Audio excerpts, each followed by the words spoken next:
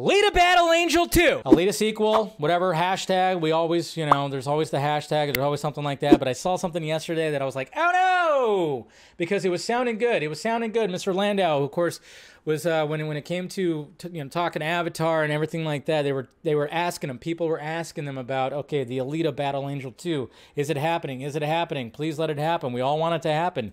We enjoyed the first one, but sadly, there's a new report, and I'm bringing this up right here, this webpage. Which is they sourced it. I forgot exactly where. World of Real. World of Real. This is a rumor right here. So, not the best update when it comes to Alita Battle Angel 2. But it says right here, Alita Battle Angel 2 will only happen if James Cameron directs? What? Rumors of Alita Battle Angel 2 have floated around for years, but according to a new report from World of Real, the film won't happen unless James Cameron steps behind the camera. That ain't happening. The guy is making 17 Avatar movies. Not gonna happen. Oh, hey.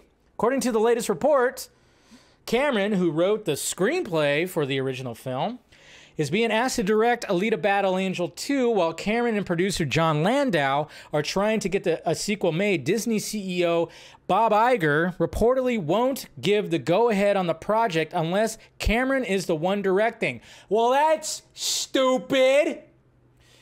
The first film was directed by Robert Rodriguez, so let him direct the second film. But it seems like Disney wants Cameron to be the one at the helm of this. I mean, this is where I say really take this with a grain of salt, because I'm just kind of going like, they know that he's making more Avatar films, and the last one made over $2 billion. So why but then again, I could see them going like, well, we want to attach him to this because if they do that, the sequel will be big. But it's like, well, you can put his name all over it. They did that with the first one.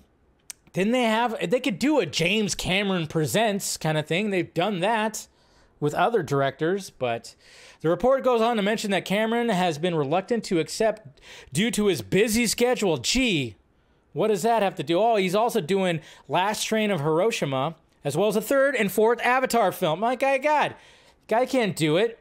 So if that's true, Iger's a fucking idiot. Let Robert Rodriguez do it, put James Cameron Presents, and it'll all be fine. Okay? Just do that thing where you make it seem like James Cameron is directing it. I don't know. That's just dumb. But yeah, there's the update right there. Like I told you. Doesn't sound too good if that's the case. But take it with a grain of salt. We don't know how true that whole thing is, but it's just like, oh God. Please, just let Robert Rodriguez do it again, please. He did a great job with the first one.